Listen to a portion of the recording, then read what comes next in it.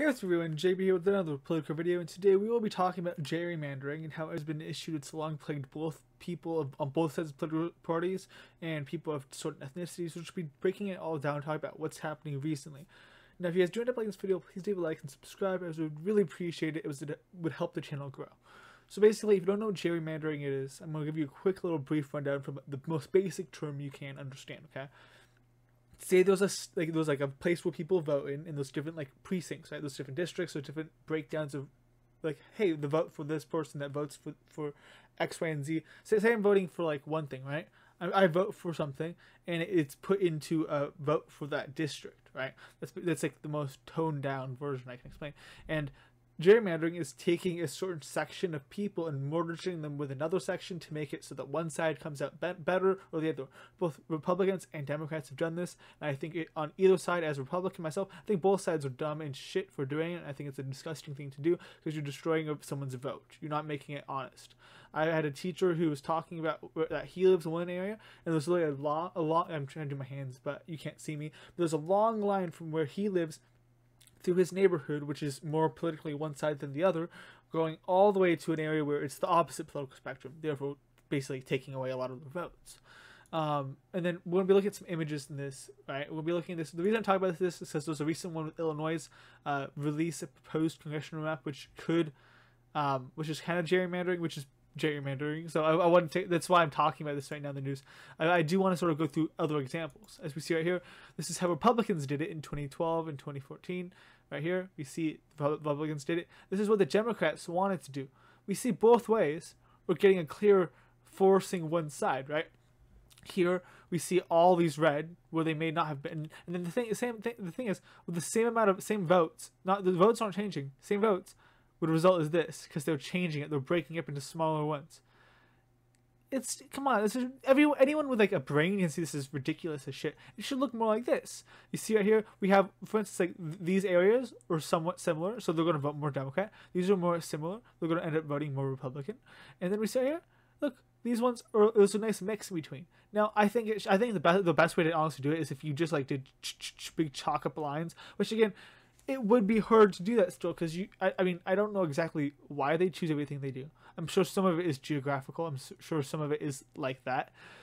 But we can both agree this and this right here, these two, are ridiculous. It should be something more like this in the best kind of world. This is the hypothetical nonpartisan congressional map, making swing districts, basically saying these are the districts that kind of can determine those swing states. So basically, this is showing examples of gerrymandering right here. We see right here. This is say 50% of the precincts is 60% is blue and 40% is yellow, right? So this way, blue wins every single one. Okay, then here yellow wins every single one. Well, not every single one, but they win majority. And by doing this, they were able to win majority. And then right here, we see proportional outcomes: 5 districts to 3-2, and then we see right here, a beat 3-2. Blue and yellow win in proportion to their voting, which makes the most sense. But instead, it's things like this that are sometimes done. Now we're going to be shuffling on right into actually, the main reason I'm making this video. Again, the Democrats are doing it more so right now, but I'm not, again, I want to point out, this is hypothetical. I don't believe this is going to affect it, but I do want to say, Democrats are doing it right now, but it has been done by Republicans before. It's been done by both sides. It's been done throughout American history. It's been done for political reasons, obviously. It's been done to suppress minorities and certain ethnicities. It's been done for many reasons. Many reasons, and it's dumb, it's bad. It's been done for people because of their race. It's been done, I believe, for religion. I know for sure it's been done based on socioeconomic status, keeping the poor people so they can't vote, making it so that the only rich get to vote, which I am against. I want everyone to have a fair and equal vote. Even though I'm a conservative, I want the Democrat people, I want the Democrats and people who want to vote Democrat to be able to have the same amount I'm trying to think of a way to say it, same impact with their vote as I would with mine. I want it to be fair, as it should be. I think everyone should think it should be fair. And if you don't, I'm sorry, I don't understand. I think gerrymandering is a very, very bad thing, because it is literally destroying people's votes. It makes them not matter. So we see our Illinois Democrats are set to approve new congressional and district maps as the party fights to keep control of the U.S. House in 2022. This is why I have an issue with it. They're doing it to try to get the the district thing, the more votes. So this is what it currently looks like. Let me do this and do this. I don't want Twitter. Nope. I refuse to get Twitter. Even yeah, I'm not gonna do it. So see right here. I need to open so once. We see right here. This is what I believe it currently looks like. All right. You see, and I believe they're getting rid of one of the seats, if I'm correct. Yeah, they're getting one of the. They're trying to get rid of one of the things for them. So we see right here. Let's look at the big difference. Right. We see right here. These look pretty much the same, but the main issue is right here. As you can see, this little guy. They chunked this into there, into this. This would have a profound impact. Let me see if I can image. This is what it would do. It would basically, I believe it would get them maybe extra vote here. I don't know exactly where it is taking the extra votes pulled from, but what it's doing is it's causing them to, it would make them win a specific spot, as it would say right here. Let me see if I can find it. Here, they move Illinois 17 from Trump +1 to in 16 to 20 to Clinton Biden +1.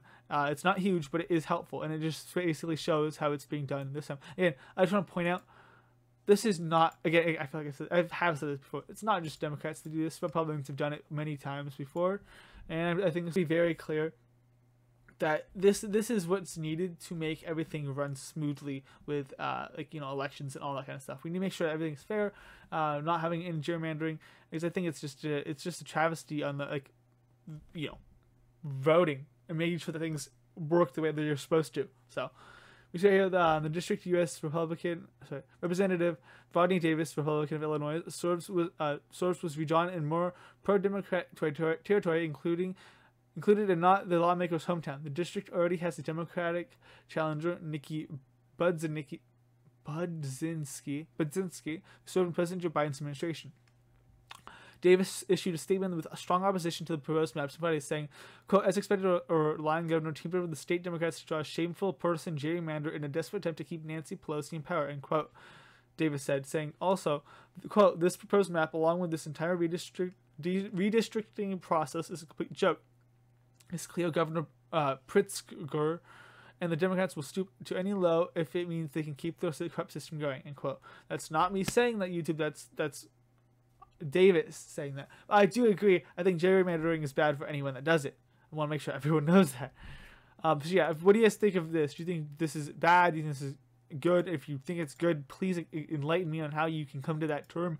But I think gerrymandering anywhere. I didn't talk about Virginia because I was looking into it, and it's like it's already like almost midnight, like 11. I don't have time to look into that. Virginia seems like has a lot of issues. I think Virginia also needs to be fixed in that issue. So again, did you guys like this video? If you did, leave a like. If you didn't, let me know why. Maybe also leave a like. Give me, maybe. But again, I want to know why you guys think this still occurs, and how do you think we can fix this? What's the solution we can do? Thank you so much for watching. I love you all so much. See you next video. See you safe out there. Bye, guys. Peace.